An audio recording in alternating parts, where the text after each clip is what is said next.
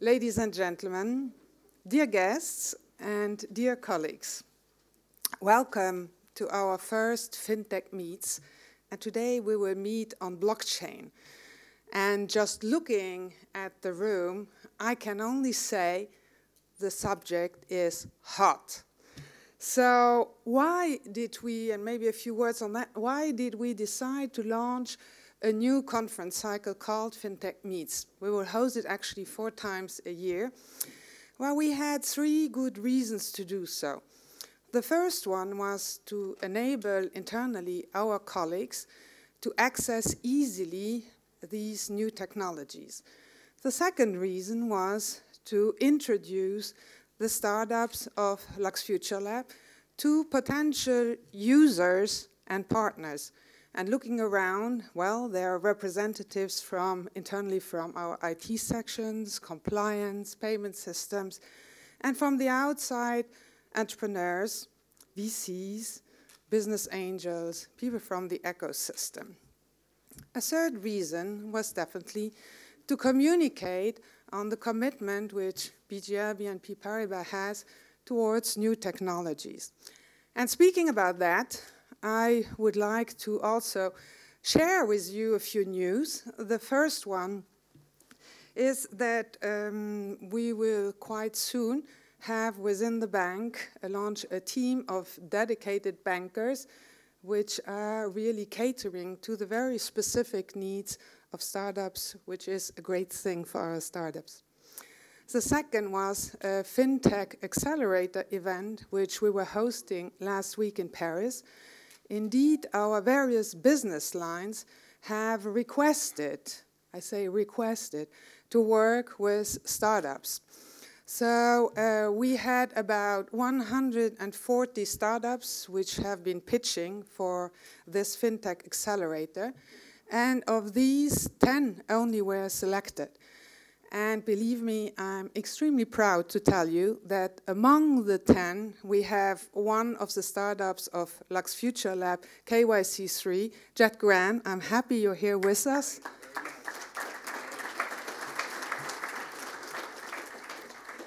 So from what I understand, we will run the prototype here in Luxembourg. And we will definitely, I promise you, will invite Jet to be our host at one of our upcoming FinTech meets. So another information which maybe you got already is that our group, alongside other big banks, joined Digital Assets Holding, developer of distributed ledgers. And so that is also for us as a whole group, a first introduction into this whole new technology of blockchain and distributed ledgers. So all this to tell you that today we have in this room a very unique assembly made both of outside guests and of our own colleagues. I stress this fact because I think it is important and it's proof that we banks and we employees of banks are keenly aware of the new challenges ahead.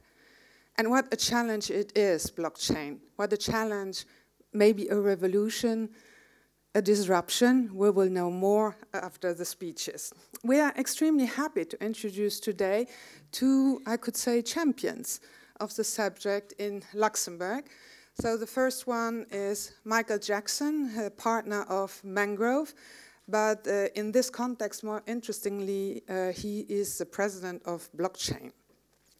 The second one is Dennis Kislev, who came from sunny California.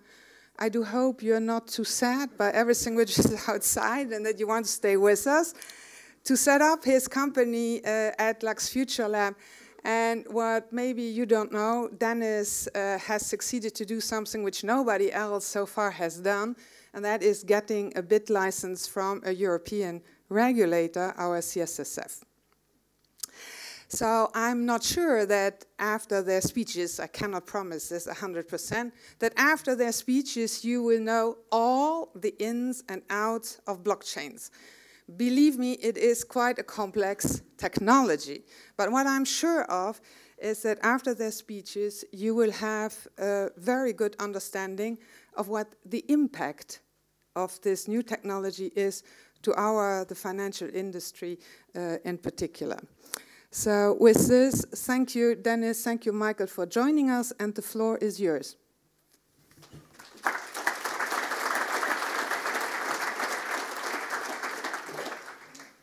Thank you, Karen. Nice to meet everybody. Thank you all for coming.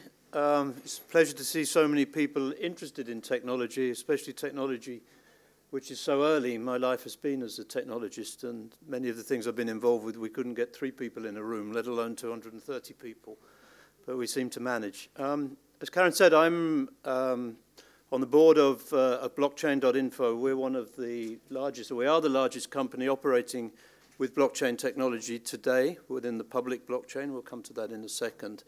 And we issue the largest amount of software for people to use Bitcoin and the Bitcoin blockchain on their phones, on their private wallets today, as well as providing information services to the industry, which I will show you some examples of in the context of what I'm going to talk about. But before starting on blockchain itself, I thought I'd draw a couple of short parallels into my past, which is the internet and the telephone industry, and why I think this is an interesting area both to invest in, but also just to be involved in. And then we'll move on to the section of how I think it's going to affect the banking industry, which is why I think most of you are here today. This is us. This is where I work today at Mangrove Capital Partners. We invest in internet companies, as you know. One of them, the most famous one, as you probably also know, is Skype, where I was working for many years. An interesting thing about internet companies or technology growth today is the speed it all works. We'll just take this at the helicopter view here. We won't get onto it. The first telephone came out in 1878, and in 100 years there was basically no innovation in the telephone. Between 1878 and 1978, nothing really happened. Arguably, the user experience got worse. You could say that in the old days, you picked up the phone, you spoke to an operator who connected you to your friend, and if your friend wasn't at his house and he was at somebody else's house, probably the operator knew because it was in the village and anyway, so it all worked automatically. Then we moved to robots and technology and everything, and that declined. But it took 100 years to get to 100 million users in that. And yet look how quickly it went with all the new things we've got coming along now. Even something like Facebook, which started in 2005, 10 years ago, took no time to get to 100 million users. And WhatsApp and Instagram and Candy Crush, and these are products. And the products are developing really quickly today because you can deploy to everybody on the planet within seconds. And what you deploy is a service, something that gives value for the customer. Within the telephone world, we were able to deliver very quickly free or very cheap telephone calls to anybody in the planet by passing the existing industry setup, by passing the telephone companies, the large incumbent telephone companies, by taking the service layer and abstracting it, by commoditizing it. And it's this commoditization that I think is going to be affecting the financial services industry hugely with time, is that people are buying things much more very focused what they actually want to be looking at. So take a service like telephony. You used to enter a contract with PT&T or something, and you got your cable, and you got your connections, and you got your instrument, and you got everything. And the first thing that happened was people went to the store and bought their telephone separately. They still got their line from PT&T. They still had all the calls going over PT&T. But they went and bought their telephone separately. And then there came alternative providers. I was involved with Tele2 here for a long time, and we provided alternative telephone services. We sort of unbundled the thing a little bit, and this is something which is happening to the banking industry, this unbundling. But Tele2 actually used the existing infrastructure of PT&T to operate. So we built on top of that. We built an alternative company. And now when you want to make a phone call, you're in your WhatsApp or whatever, and your Facebook or something, and you click on the button, and you make a phone call. You're not really interested in a long-term contract with PT&T. You're not in. It's very transactional. It's very commoditized, making a telephone call or sending a message to somebody now. And you do it in lots of different contexts. And commoditization has been the key to all of this. And commoditization is what's hitting the banking industry heavily, I believe, and what the blockchain can enable for companies to build on top of that, to produce products that people can use over the whole world when they need them, at the time they need them, without it being a very complicated relationship they need with their supplier. So we talk of the banking industry, most people have a relationship with the bank, and they have a complex relationship with the bank. They set up a form, they have a banking advisor, and they have all these sort of things. but moving over to a much more transactional basis. So I talk about commoditization. This is just a standard definition from somewhere random. Underlying process, customers systematically eliminate everything you perceive as being different or special about your firm or offerings, and reduce you and your competition to the lowest common denominator. It's often, although not always, price. So what's the cheapest way of sending money from place to place? What's the cheapest way of getting a credit card transaction? What's the cheapest way of maintaining my account in my store or for my salary or whatever? And underlying technology is what's needed, and that underlying technology in financial service is a form of distributed database called the blockchain. Now, there are various types of this, and we'll go through them a little bit today. Some of this will be technical, but then we'll get back to some more practical examples. First of all, I thought it relevant to show where we are on blockchain. This is a chart that my company make every single day. It's the number of transactions per day. Perhaps you can't see it, but you can see we're up now at about 220,000 transactions per day running on the public blockchain. Now, 220,000 transactions a day is a fast growth from zero, for sure. It's not very many transactions, though. I think if we're looking in this organization, that's the number of transactions that are happening in an hour or a minute or something. It's a trivial amount of transactions. In the phone world, we talk about 20 million a day, even if you're a small company. So this is nowhere yet. But why we think it's going to be strong is what it enables. And it enables a whole technology behind it, which I think we need to fundamentally understand. And that understanding I'm going to try and do in 6 slides. And it's trying to explain the fundamentals of cryptography and computer engineering and everything within 6 slides, which probably we shall see how we get on. If somebody goes away with some idea what we do. What a blockchain is, it's a chain of transactions. Generally today, in the banking system, we have a hierarchy of transactions. We have a list of transactions. I move money to you, you move money to you, or whatever. These things happen. Each transaction is individual, and they happen all on their own. And how you record them on the ledgers within the systems with double-entry bookkeeping, but they're basically referring across to each other, these transactions.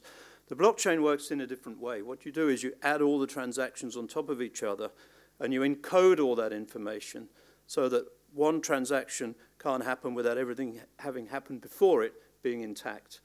So what we do here is we take, this is a divergence in 3 slides into cryptography, but what we do is we take a bundle of data in, we compute a checksum around that, we do some mathematical, we run a mathematical formula on that can only give one answer with one set of data. It's the fundamentals of cryptography. It's something, if you're starting to learn, and this is probably one of the most important things that you need to understand in the 21st century is cryptography. It used to be for spies and things like that when I did maths, but now it's in everything. It's keeping data integral. And what you do out of this, you put a load of data into the pot and you make a number at the top and it says this number, whatever it is, this string represents that amount of data. You can't ever go back to the data. The data's private, it's secret within that. And you can't ever have that same code word out of the thing on different data going in. So that data is completely intact and you get this one piece of information in it. It happens a lot. It happens on the way you secure databases in existing systems, for example, is you look at them every day, you check this out, and if it's correct, then everything else under it must not have changed and must still be correct. But what we do in the blockchain is we feed that output the next day, or the next, let's call it that, into the data, so it becomes part of the data, and we add on the new data, and then we encrypt that and get a new data into it. And what this gives is a tremendous history of data. So what happened when you come in on the right-hand side here and you go out on the left, after time, in day 1 you've got this, day 2, day 3. But the really important thing is at day 3, that number which is coming out to the next day is derived from all the information that ever happened since day 1. So what that means is if any of that information is changed or corrupted or somebody attempts to adjust that, that number is it's not going to work. This whole thing's, it's going to be obvious that this is broken. And this gives an incredibly secure platform. It gives a platform where the underlying data is not decodable, but this control layer is completely intact. So you know within your system that nobody can change anything. So the idea of somebody going in and fiddling with the data in the system, it doesn't exist anymore. It's gone. It's history. And that's very powerful because it makes the system extremely trustworthy. It means if I'm running a transaction depending on all this stuff, I know it's correct. I know it's correct. It cannot be wrong unless the fundamental maths is wrong. And maths usually is right from time to time anyway. And of course, that takes all this data coming in. Where do you get that data from? Well, actually, this data, I could say that's one piece of data, but there's a whole ton of data going into it. There's a whole history of it, right? You've got a whole tree of data, but this system is built up first this way and then that way. Where you've got, can you hear me? Is that better? Yeah. Sorry. Shall I start again? The data you put in gets encrypted. All the encrypted keys get pushed up the system and it comes out of the top, right? Now that's interesting because if you did want to go and change it, you would break it. If you change something wrong here, the number at the top would be different. Somebody would apply it there. It wouldn't work anymore. And it would just break. It would be very obvious for everybody the data's got corrupted. So that's what makes blockchains, in general, secure. But let's imagine you actually did want to change it. You said, I have all the computer power in the world. I have all the authority in the world. I really want to be able to do this. What can I do? So I made a real mistake before, something I really want to hide. So this is what happens here. Imagine you have a block there. Let's look at it as building blocks. And what happens is everybody's always working on the latest one in this setup. Everybody's always working on the latest one. So imagine somebody wants to alter something in the middle. Well, they could, in theory, do that because they'd have to change the data in that, and they'd have to rush through really quickly and patch up until they got to the end of this thing. But the thing about blockchain, or at least the Bitcoin blockchain, is it's incredibly complex. It's incredibly expensive to produce one single output. So to change that lot faster than somebody can change one is going to be very difficult. You're going to have 20 times the computing capacity at your disposal to do that. And that's what it makes it secure in any environment, let alone in a, you've got to get the output of your 20 things faster than one guy can do it in one. And that's why people use it in public and private systems like this. So if somebody wants to change something in the bank here, they're going to have to be tremendously powerful to do it. That's why it's secure. But not only that, if you put a tremendous amount of resource onto that last block, they're not just going to have to be 10 times more powerful than that resource, but that resource has got to be absolutely incredible. And the resource that's being applied into the public blockchain today is enormous. It's an incredible amount of computing capacity. And we don't have 20 times that computer capacity in the world available to deploy onto this problem. So we can be sure that this blockchain is completely secure. So we click through that. And that makes it, this is where it makes it fantastic for a lot of regulators and a lot of public things. It's impossible to forge or cheat. You can look back on the information. This information is actually public, and I'll show you an example of that in just a second. I'll show you an example in just a second. And regulatory oversight, counter to what you see in the press, becomes actually rather easier rather than more difficult. It's a different challenge, but it's a foreseeable challenge. And what you hear a lot about Bitcoin is it's all in the ether and nothing happens and regulators can't get their head on it, around it or anything like that. Regulatory oversight is actually very easy because the blocks that we talk about creating here, cryptographically creating, we can look at. And this is an output of a screenshot that our company make. This is the sort of thing that we do. And this is what we're looking at is that block that was on the right of that thing that we've built up. What does it consist of? And there's all sorts of data about that block. But you can see the number of it. You can see there were 2,000. You can't read it, but you can see there's 2,562 transactions in that block. So in that period of time, 2,500 transactions between people were added into this block. People put it all together. You can see where it was finally the first person to check that it was done correctly was in Iceland. And you can see when it was done. So you can see this block was created on the 2nd of March at 8 o'clock this morning. That was when I did this, a bit late. And you can see what happened there. And there's all sorts of information about that. It's sort of publicly accessible. So the underlying transaction isn't publicly accessible, but the oversight is in this system. And this is a big misconception, I think, you see in the industry about the traceability of Bitcoin through the world. It's a different challenge. We'll go on to some anonymity things earlier. And a lot of the regulators are beginning to understand that. And I'm happy to say that the Luxembourg regulators are understanding that. They're understanding it at the technical level. The American regulators, less so.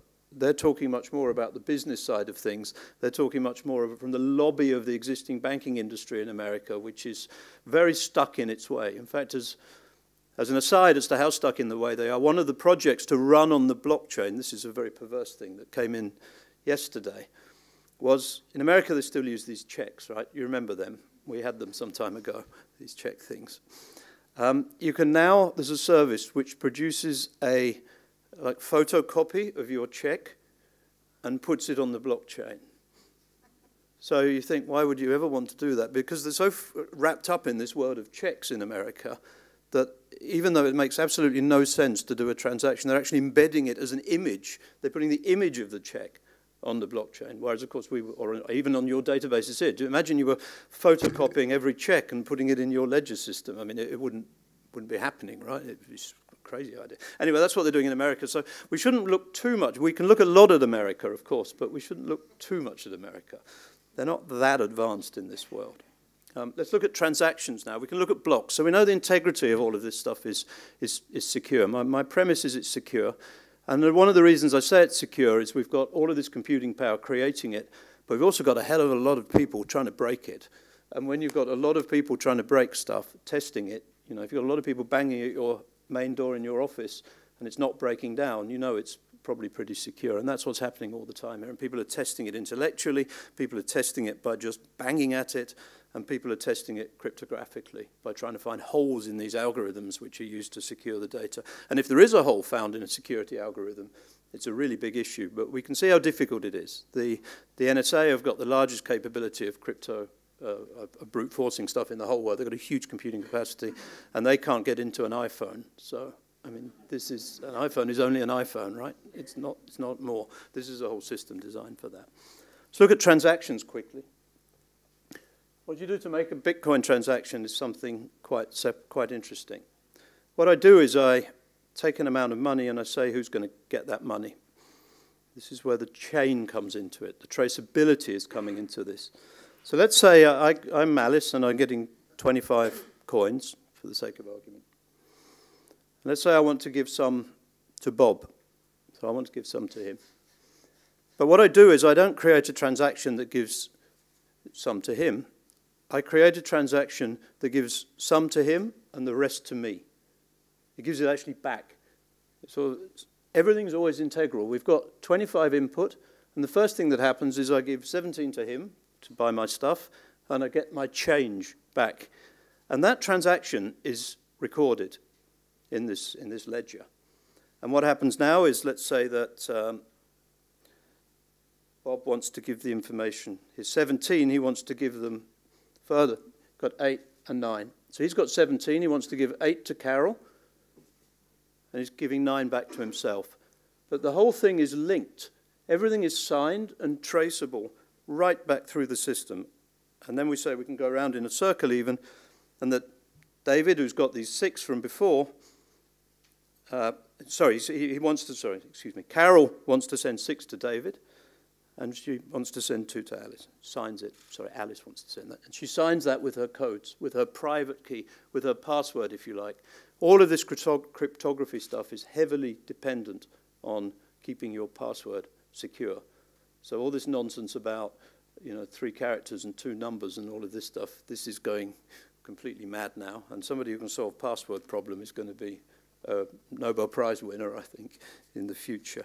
What you get is a traceability of transactions here. And we can follow this transaction, again, by looking at the public database. This is the public system, the blockchain that we run. And this transaction is actually on here, or a transaction is on here. And you can see all the data. It doesn't matter what this is, but this shows how this data is being split.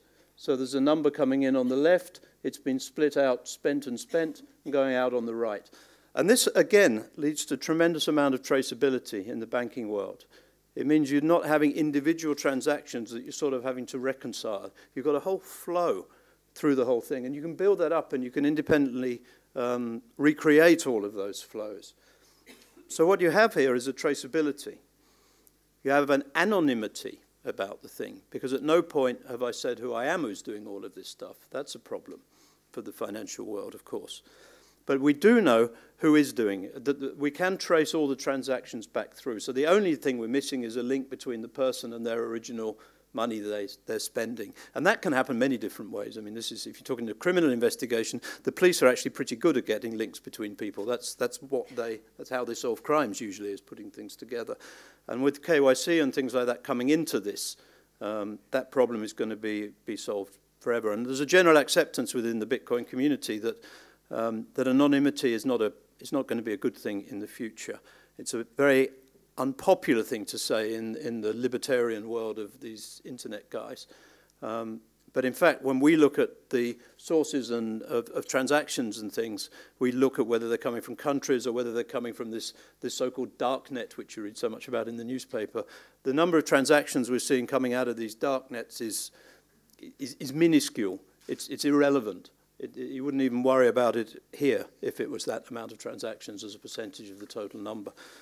So we've got this. We've got a traceability. We've got an anonymity and not secrecy. We've got a compliance with some of the accounting standards. In fact, because you can trace everything all the way through, all this first in, first out, if you start to trade share certificates where you're doing this sort of, I don't know how it all works, but calculating your gains in order you got the things and spending them and all of that.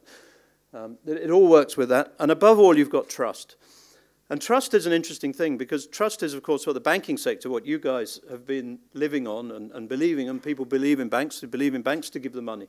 I'll give you my money and you're going to not run away with it, right? That trust is being commoditized now.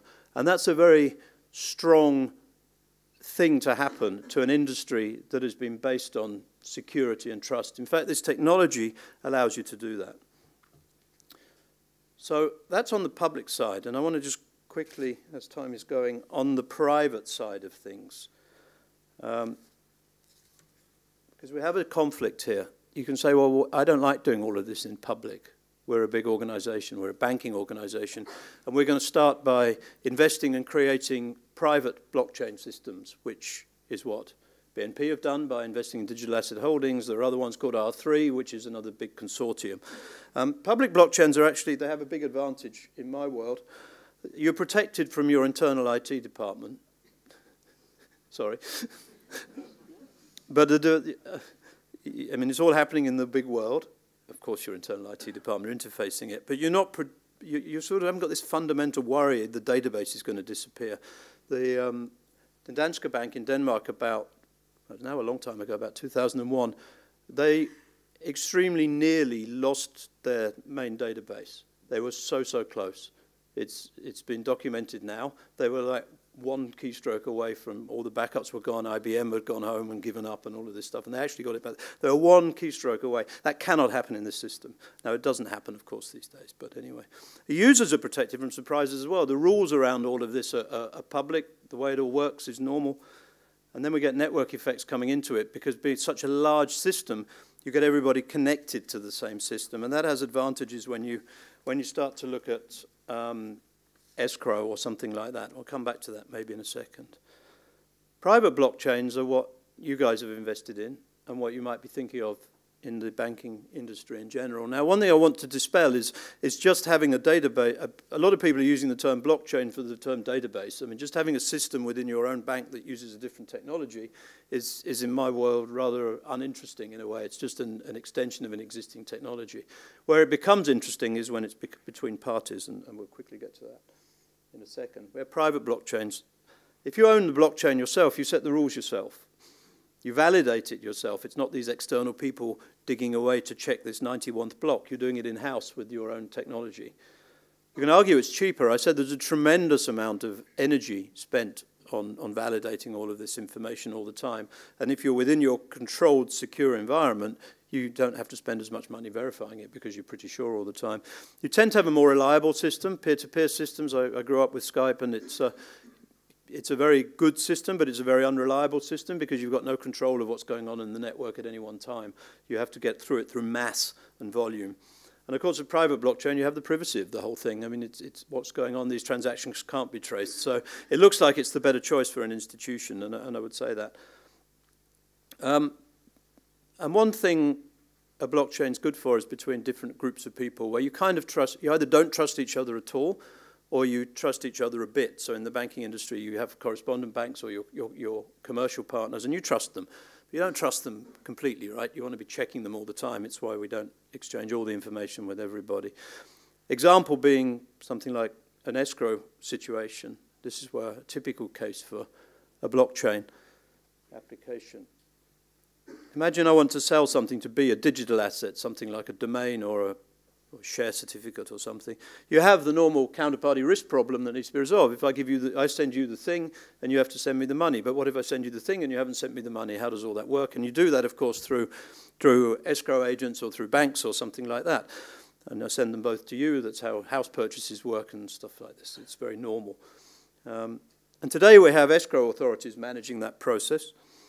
Tomorrow we have something called maths, computing, and scripts, or something we call smart contracts. Smart contracts is a very complicated word for something which is actually very, very simple. It just says if this and this happen, then the third thing happens. And you can write that contract, very simple contract, onto the blockchain. There's actually a scripting language, an independent computer programming language that's been created to do this sort of thing on the Bitcoin blockchain, which is very interesting because it's very simple indeed. It's extremely simple, but it still already now allows very complex financial transactions to be created, like, for example, collecting a lot of money in for a cause and for an auction or something and paying out if the number's reached. You can just have people pay in and pay in and pay in, and then the money will automatically be paid out if the goal is reached. And if the goal is not reached, the money will not be paid out. And there are big gambling networks in China who are sitting on top of technology like this, exactly because it all runs automatically. So we're replacing an escrow authority, which used to be somebody like a notary in the old days, with a smart contract written in a public system. And that's possible today. And it's being used today. It's not just possible today. I'll show you an example later, because I've actually done one this morning for you. We'll get to the end of that. And we were talking about smart contracts with a guy from a company called Ethereum, who have a different, Dennis will probably talk about them, I don't know, a different digital currency. And he was saying this is quite funny. He said these advantages, some of them are unneeded, but in others they're quite powerful. In fact, they're powerful enough to wait a bit longer for confirmation and to pay 3 cents for a transaction. For him, paying 3 cents for a transaction was a large amount of money in the world that he's coming from, which is a bit odd, isn't it, in a world where we're used to paying as consumers or whatever, as customers of a bank, a lot more. And a transactional cost, he's saying that's a lot, as much as was his statement. And therein lies a story. And this is where we come into what I think is the first example of something which is going to be completely broken very soon, which is this cross-border payments and correspondent banking system. We know how this works. You guys probably know how it works better than I do, that when you send money, if I want to send money across borders or between banks within the same country, if it's a large country like America, you have the bank, you have the payment system, you have a bank that's got the relationship with the other party, the counterparty, and all of this stuff. You know this very well indeed. And it's complex, of course, and it's been one of the sources of funds for some of the larger banks at the detriment of the smaller banks for a very long time. I've got an example here of what some of the money looks like. Oh, this is complicated. But this is an industrial guy who wants to raise an invoice for $4,800 for somebody over here in a different country, right? And it goes through to his bank, and that's all right. They don't usually charge much because it's a simple thing for them to do. But you go to the correspondent bank who has the relationship with the bank in Brazil, and they charge a bit more because they've built that relationship up. And then they charge a bit more for the Forex transaction, obviously, and then it goes on to the customer. And the net effect of all of this thing is that this transaction is that the buyer is paying, this is a real example, is paying $138 in different transaction fees, and that's money the banking industry is living on. And it's historically been good to live on that because you had risk in all of this. You were managing risk on behalf of counterparties and all of this stuff. In the whole of this Bitcoin world, in the transactions that we saw, that doesn't really need to happen. You know the money's there, you know it's been transferred, you know it's been verified, you know it's been stamped. So the guy at the end here, the buyer, can can talk directly to the supplier. That assumes, of course, in the ideologist world that they don't want to deal with a bank at all. I think that's probably, let's be frank, quite unrealistic. Every business uses suppliers to manage part of their activities. And of course, that's going to be a financial institute to manage their financial world. So they're going to be looking with their bank for sure. But all those guys in the middle, they're not really adding a tremendous amount of value anymore. They were adding value in the old days because it was really expensive to build up a relationship between a Luxembourgish bank and a bank in the Philippines or something. You probably didn't have one then. They'd be running through third parties, and they were, of course, taking money for all of that. And in those days, international trade and things was much less, and it was much more exotic to do international trade. So somebody sending money from Luxembourg to Philippines or something, they'd expect to pay money because it was it sounded difficult. But now they can sort of call and click and internet and look at the web page and order online and stuff. Why should the payment thing be difficult? Because after all you're doing is debiting and crediting to accounts at the other side of it. So this is where I get to the conclusion that I think we talked about trust. We've got a tremendously reliable and trustable system in blockchain. And to some extent, it's no secret, of course, the bank trusts people. You ask people in the street about trusting banks. Actually, they do trust banks a lot. Even if you ask them, they say they don't. But obviously they do. But we've got a big trust in maths coming along. People are more used to it. And I think we're going to see something like this, trust in maths winning over trust in people.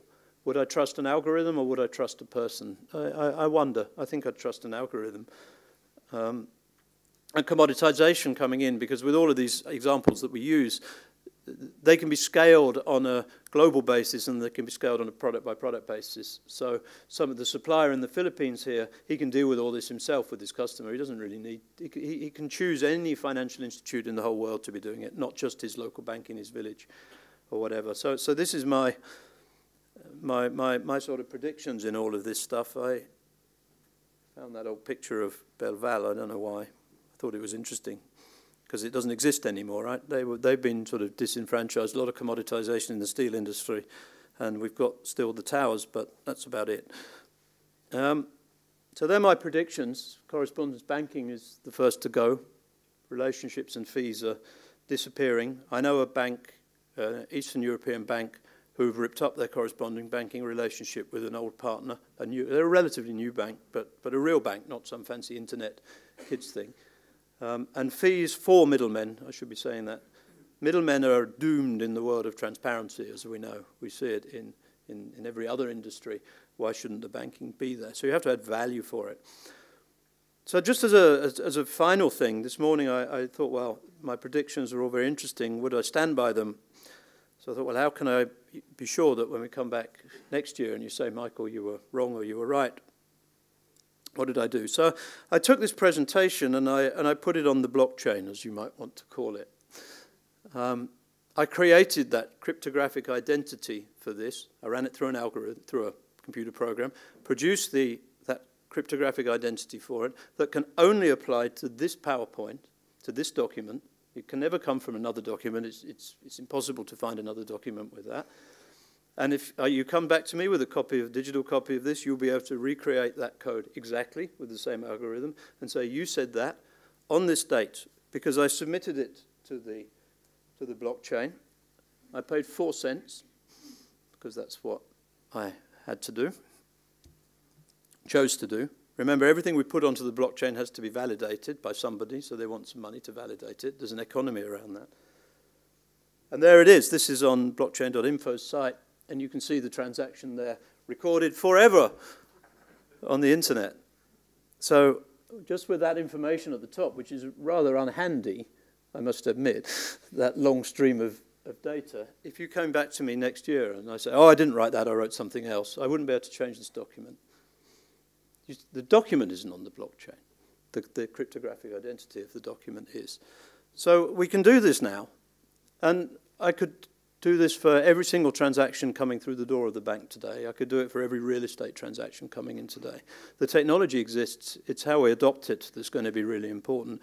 And it's not just on the technological side. We're going to see this commoditization. And I think the most successful financial institutions and insurance institutions and things are those that can sort of unbundle things and put them out with the consumer when the consumer wants them, because the consumer needs these services at certain times, and the person who gets it in front of the consumer at the right time with the right value proposition can be fine in that, can really do well in that, I think. It's the real chance for the banking industry. So thank you. We'll see you in a year when somebody copies that number and comes back. Yeah, so that's what I hope that's interesting. Dennis is now going to talk to us about another view on the whole system, I think.